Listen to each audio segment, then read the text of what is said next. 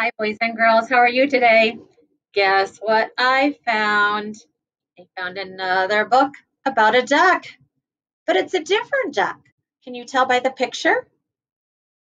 This story is called Duck Means Business, and it's by Tammy Sauer. Tammy is the author. That means she wrote the words. And it's illustrated by Jeff Mack. Remember, when you illustrate is when you draw something. So the drawer is Jeff. That means he did the pictures. He's the illustrator. Duck means business. Let's find out what Duck does. Duck means business. Ooh, I can tell by the look on Duck's face that he does not look very happy. What do you guys think? And he's painting some signs. The one there with the pink, it says, Duck means business. Right here. Here he is on his dock. Mr. Duck lived all by himself at the pond. Each day he followed a very tight schedule. And look at his dock. There's lots and lots of signs that he put up. The first one here, it says no trespassing. That means no one is allowed to go on his dock. The next one says, and don't even think about it. That means don't even think about coming on his dock. Up here it says duck Xing. That means crossing. Duck crossing. And that is all. That means no one is allowed to cross except duck.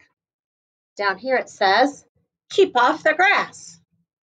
He just finished this sign. It says, no visitors allowed. That means no one's welcome to visit his dock.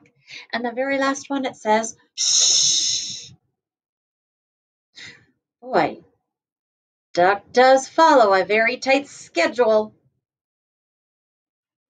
Take a look at this. Every morning from 6 in the morning till 7 in the morning, Duck would stretch his wings. From 7 till 8, he would fluff his feathers. And at precisely 8:01 every morning, Duck would glide across the perfectly still water. Ah, said Duck. It's so peaceful, so quiet. I have everything I need right here. Day after day, week after week, and year after year, everything was the same for Duck. And Mr. Duck, he was very happy about that.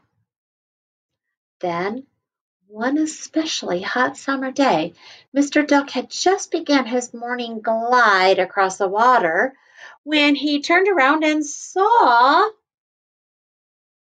someone on his dock.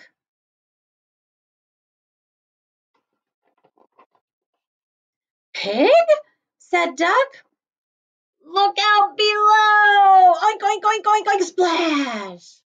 Pig just did a cannonball right into Duck's pond. Oh, Mr. Duck sputtered and he muttered.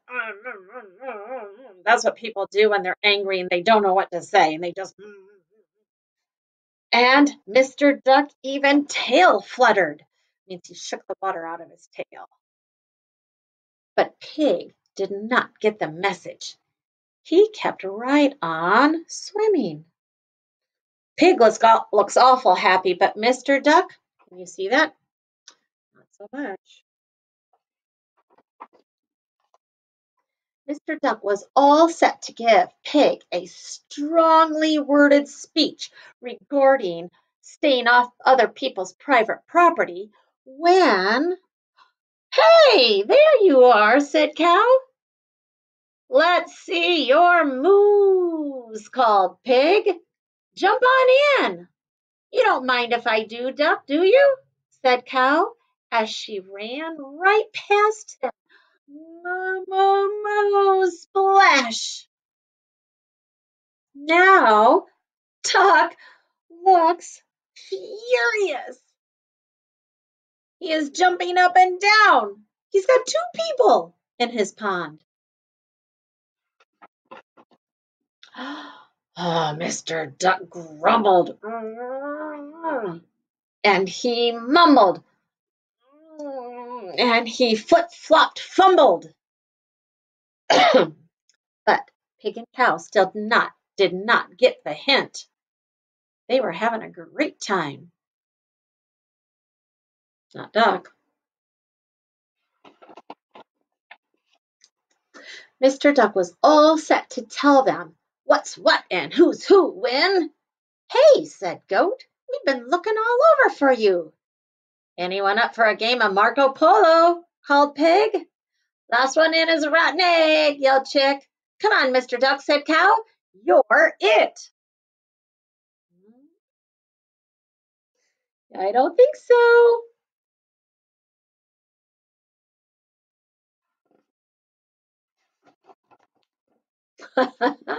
Look at that. The water got wild, the scenery got crowded, and the peace and quiet, it was gone. It looks kind of chaotic and crazy, doesn't it? Water splashing everywhere. And you see Duck? Not very happy. Mr. Duck tapped his foot. That sometimes people do when they're really angry. He flapped. And he totally snapped. That means he kind of lost control. Quack! He yelled. And just then, everyone got the message.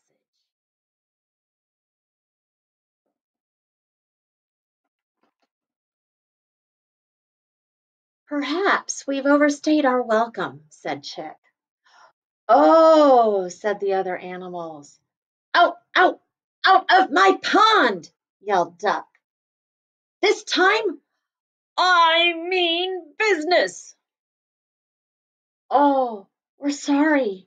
My apologies. Oh, goodbye for good, said Mr. Duck. Sorry to have bothered you, said Chick. Thanks for letting us swim in your pond.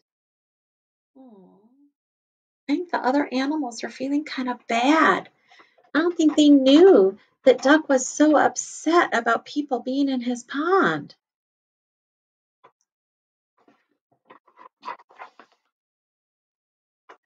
Alone at last, Mr. Duck returned to his routine. He stretched his wings. There was no splashy belly flopping going on. He fluffed his feathers. There was no annoying water ballet. He glided across the pond. There was certainly no rowdy round of Marco Polo going on. Ah, said Mr. Duck. It's so peaceful, so quiet. And that's just how I like it.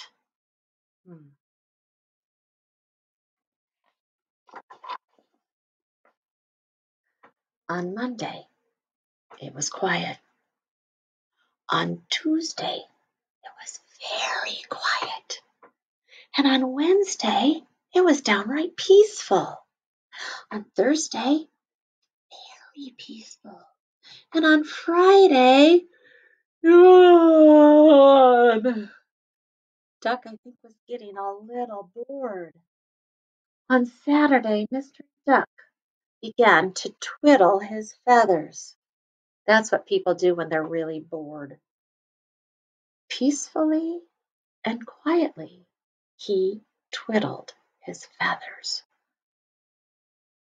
And then on Sunday, what do you suppose happens, boys and girls? What happens on Sunday? You think it's nice and quiet? Let's see. Oh, Mr. Duck had a plan. Oh, he's painting something on the signs again. And look who's all watching. I wonder what his plan is. What do you guys think? I think he's going to have a party. What do you think? Oh, let's see. Oh, doesn't look like a party. These days, Mr. Duck still loves to stretch at 6 o'clock every morning. And he still loves to fluff his feathers at 7 o'clock every morning. And he still loves to glide across the perfectly still waters of the pond precisely at 8:01.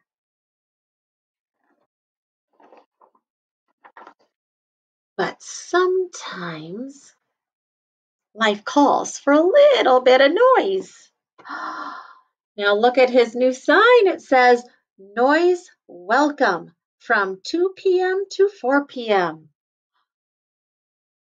You want to know what that means? That means his animal friends can join him from 2 to 4, and they can make as much noise and splash as much as they want. Let's see what they do it.